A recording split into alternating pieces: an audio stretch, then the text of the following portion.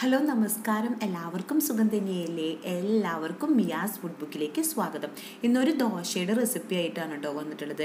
പെട്ടെന്ന് തന്നെ ഉണ്ടാക്കിയെടുക്കാൻ പറ്റുന്ന ഒരു ദോശയുടെ റെസിപ്പിയാണ്. അപ്പോൾ നോൺ വെജ് ദോശ അല്ലെങ്കിൽ ഊത്തപ്പം നോൺ വെജ് ഊത്തപ്പം എന്നൊക്കെ പറയാൻ പറ്റുന്ന ഒരു സിമ്പിൾ റെസിപ്പിയാണ്. അപ്പോൾ ഡിന്നറായിട്ടും അതുപോലെ ബ്രേക്ക്ഫാസ്റ്റ് ആയിട്ടും ഒക്കെ യൂസ് ചെയ്യാൻ പറ്റുന്ന ഒരു അടിപൊളി റെസിപ്പിയാണ്. അപ്പോൾ നമുക്ക് എങ്ങനെയാണ് ഉണ്ടാക്കിയെന്ന് നോക്കാം. അതിനു മുന്നായിട്ട് വീഡിയോ കണ്ടതിന് ശേഷം നിങ്ങൾക്ക് വീഡിയോ ഇഷ്ടപ്പെടുകയാണെങ്കിൽ ലൈക്ക് ചെയ്യാനും ഷെയർ ചെയ്യാനും സബ്സ്ക്രൈബ് ചെയ്യാനും മറക്കരുത്. അപ്പൊ ഊത്തപ്പം എങ്ങനെ ഉണ്ടാക്കാന്ന് നോക്കാം. ഒരു പാൻ ചൂടാവാൻ വേണ്ടി വെച്ചിട്ടുണ്ട്. അതിലേക്ക് 1 ടേബിൾ സ്പൂൺ ഓയിൽ ഒഴിച്ചു കൊടുക്കാം.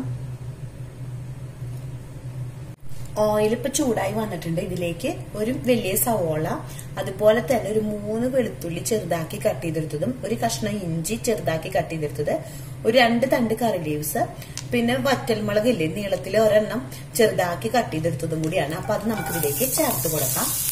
ആവശ്യത്തിന് ഉപ്പ് ചേർത്ത് കൊടുക്കണം. ഒരു 1/4 ടീസ്പൂൺ ഉപ്പ് ചേർത്ത് കൊടുക്കണം. എല്ലാം ഒന്ന് വാടി കിട്ടണം. അതുവരയ്ക്ക് നമുക്കൊന്ന് വെയിറ്റ് ചെയ്യണം. അപ്പോൾ എന്റെ പച്ചമുളക് ഇല്ലാത്ത കാരണമാണ് ഞാൻ വറ്റൽമുളക് ഒരെണ്ണം ചെറുതാക്കി കട്ട് ചെയ്തെടുത്തത്. അപ്പൊ നിങ്ങളുടെ കയ്യിൽ പച്ചമുളക് ഉണ്ടെന്നുണ്ടെങ്കിൽ ഒരു പച്ചമുളക് എരിവിനനുസരിച്ച് 1 or 2 നിങ്ങൾക്ക് ചേർത്ത് കൊടുക്കാം. അപ്പൊ നമുക്കിതൊന്ന് ഇളക്കിയെടുക്കാം. അപ്പൊ നമ്മുടെ സവോള, ഇഞ്ചിയും വെളുത്തുള്ളിയും ഒക്കെ വാടി വന്നിട്ടുണ്ട്. ഒരു 1/4 ഭാഗം വാടി വന്നിട്ടുണ്ട്. ഈ ഒരു ടൈമില് ഒരു ചെറിയൊരു തക്കാളി കൂടിയും കട്ട് ചെയ്തിട്ട് ഇതിലേക്ക് ഇട്ട് കൊടുക്കുന്നുണ്ട്. തക്കാളി കൂടി ഇട്ടൊന്ന് ചെറുതായി ഒന്ന് വാടി വരട്ടെ. തക്കാളി നന്നായി കുഴഞ്ഞു പോകേണ്ട ആവശ്യമില്ല. ഈ ഒരു ലെവലിൽ തന്നെ മതി. ചെറുതായി ഒന്ന് വാടി കിട്ടിയാൽ മതി. ഇതിലേക്ക് ഒരു 1/4 ടീസ്പൂൺ മഞ്ഞൾപ്പൊടി ചേർത്ത് കൊടുക്കുന്നുണ്ട്. അതുപോലെ തന്നെ ഇടിയൻമുളക് ചേർത്ത് കൊടുക്കുന്നുണ്ട്. ഒരു 1/2 ടീസ്പൂൺ ഇടിയൻമുളക് ചേർത്ത് കൊടുക്കുന്നുണ്ട്.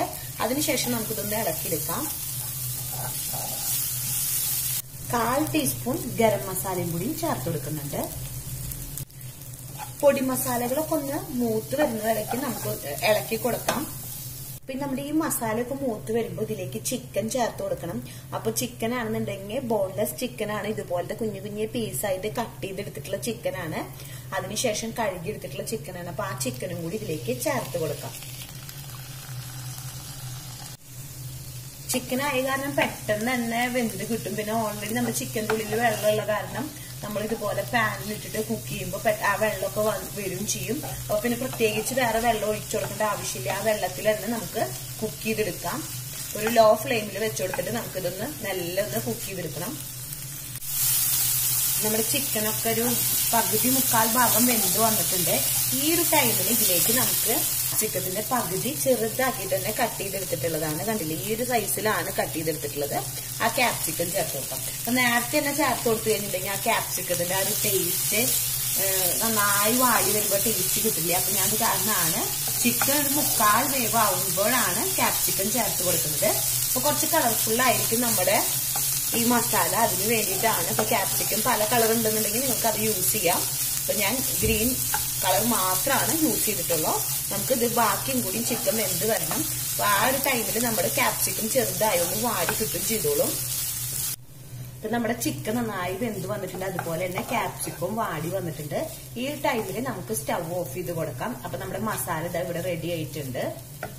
അപ്പൊ ഞാന് മറ്റേ അടുപ്പിലേക്ക് ഞാൻ ഇത് മാറ്റി വെച്ചിട്ടുണ്ട് നമ്മുടെ മസാല. അപ്പൊ അത് ഓഫ് ചെയ്തിട്ടിട്ടുണ്ട്. അതേപോലെ തന്നെ വേറൊരു പാൻ വെച്ചിട്ടുണ്ട് നമുക്ക് ദോശ ഉണ്ടാക്കിയെടുക്കാൻ വേണ്ടിയിട്ട്. ഒരു ബൗളില് ദോശമാവ് എടുത്തിട്ടുണ്ട്. അപ്പൊ നമ്മൾ സാധാ ഉണ്ടാക്കുന്ന ദോശമാവാണ്. അപ്പൊ അതെങ്ങനെ ഉണ്ടാക്കാന്ന് ഞാൻ പറയാം. ഇതിന്റെ ഇടയിൽ കൂടെ ഞാൻ പറയുകയും ചെയ്യാം കേട്ടോ. അപ്പൊ ഞാൻ ഓൾറെഡി ഉണ്ടാക്കി വെച്ചിട്ടുള്ള ദോശമാവാണ്. അപ്പൊ ഇതിലേക്ക് ഉപ്പ് ആവശ്യത്തിനുള്ളത് ഇട്ട് കൊടുത്തിട്ടുണ്ട്. അപ്പൊ നമ്മൾ ഇഡ്ലിക്കൊക്കെ ഉണ്ടാക്കുന്ന പോലെ കുറച്ച് കട്ടിയിൽ തന്നെയാണ് ഞാൻ ദോശമാവ് എടുത്തിട്ടുള്ളത്. നന്നായി ലൂസാക്കി കൊടുത്തിട്ടൊന്നുമില്ല. അപ്പൊ നമ്മുടെ ഈ പാൻ ഒന്ന് ചൂടായി വരട്ടെ. 1 കപ്പ് ഇഡ്ലി റൈസും അതുപോലെ തന്നെ 1/2 കപ്പ് ഉഴുന്നും 1 ടീസ്പൂൺ ഉലുവയും കൂടിയിട്ട് ഞാൻ വെള്ളത്തിൽ ഒരു 3 മണിക്കൂർ ഇട്ട് കൊടുത്തിട്ടുണ്ടായിരുന്നു കേട്ടോ. അപ്പൊ കഴുകിയെടുത്തതിന് ശേഷം വെള്ളത്തിൽ 3 മണിക്കൂർ ഇട്ടതാണ്.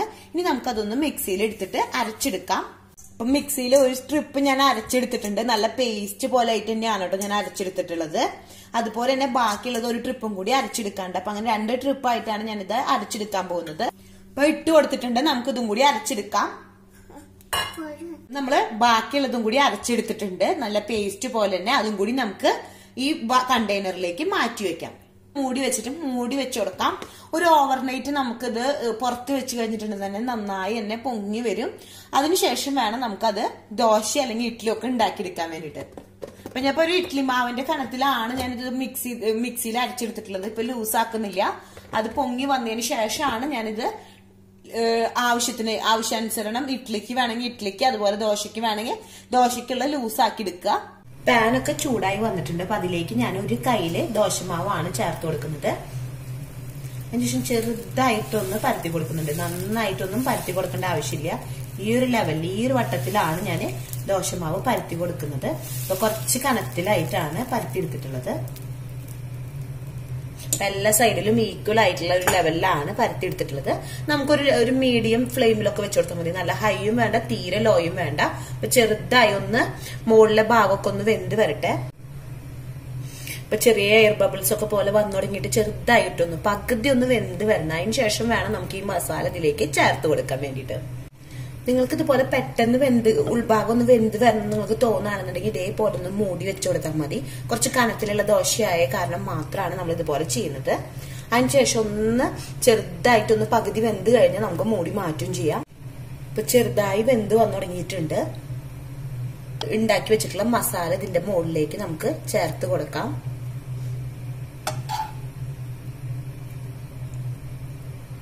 മസാല നമുക്ക് ഇഷ്ടമുള്ള അത്ര ചേർത്ത് കൊടുക്കാം. അപ്പൊ കുറെ മസാല ഇഷ്ടമുള്ളവർക്കാണെന്നുണ്ടെങ്കിൽ കൂടുതലായി ചേർത്ത് കൊടുക്കാം.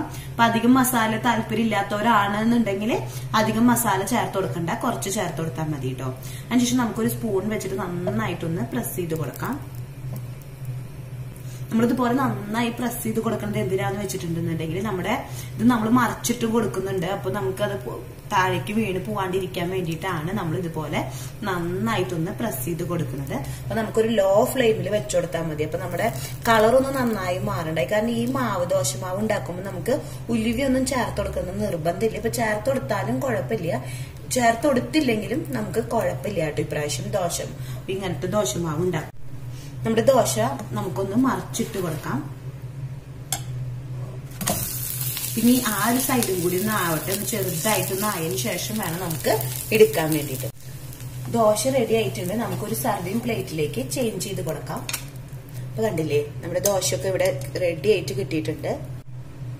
ഇതേപോലെ തന്നെ നമുക്ക് അടുത്ത ദോശയും ഉണ്ടാക്കിയെടുക്കാം. ഇപ്പൊ ഒരു കയ്യില് മാവാണ് ചേർത്ത് കൊടുക്കുന്നത്. ലോ ഫ്ലെയിമിൽ വെച്ചുകൊടുത്താൽ മതി, അല്ലെങ്കിൽ നമ്മുടെ അടിയിലൊക്കെ നന്നായി ക്രിസ്പി ആയി പോവും, ഉള്ളു വെന്ത് വരില്ല. കുറച്ച് കനത്തിലല്ല നമ്മൾ ഉണ്ടാക്കിയെടുക്കുന്നത്. അപ്പൊ മറിച്ചിട്ട് കൊടുത്തിട്ടുണ്ട്. അപ്പൊ ആ ഒരു സൈഡും കൂടി ഒന്ന് ക്രിസ്പി ആയി വരട്ടെ. ഈ ഒരു സൈഡും ക്രിസ്പി ആയി വന്നിട്ടുണ്ട്. നമുക്കിതൊരു പ്ലേറ്റിലേക്ക്, സർവിങ് പ്ലേറ്റിലേക്ക് ചേഞ്ച് ചെയ്ത് കൊടുക്കാം.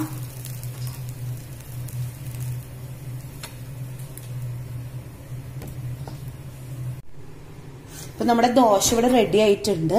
അപ്പൊ നമ്മുടെ ഒരു പിസ്സയുടെ ഒക്കെ ഒരു പോലെ ഇരിക്കും നമ്മുടെ ദോശ. അപ്പൊ നമുക്ക് ഇതിന് വേണ്ടിയിട്ട് വേറെ പ്രത്യേകിച്ച് കറിയൊന്നും വേണ്ട. അപ്പൊ നിങ്ങൾക്ക് താല്പര്യം ഉണ്ടെന്നുണ്ടെങ്കിൽ വേണമെങ്കിൽ ചമ്മന്തി എന്തെങ്കിലും ഒക്കെ ഉപയോഗിക്കും ചെയ്യാം. അപ്പൊ നമുക്കൊരു ഡിന്നറിനൊക്കെ പറ്റിയ ഒരു അടിപൊളി റെസിപ്പിയാണ്. അപ്പൊ എല്ലാവരും ട്രൈ ചെയ്ത് നോക്കണം. എല്ലാവർക്കും വീഡിയോ ഇഷ്ടമായി എന്ന് വിചാരിക്കുന്നു. അടുത്ത ദിവസം പുതിയ വെറൈറ്റി റെസിപ്പി ആയിട്ട് വീണ്ടും വരാം. Thanks for watching. ബൈ.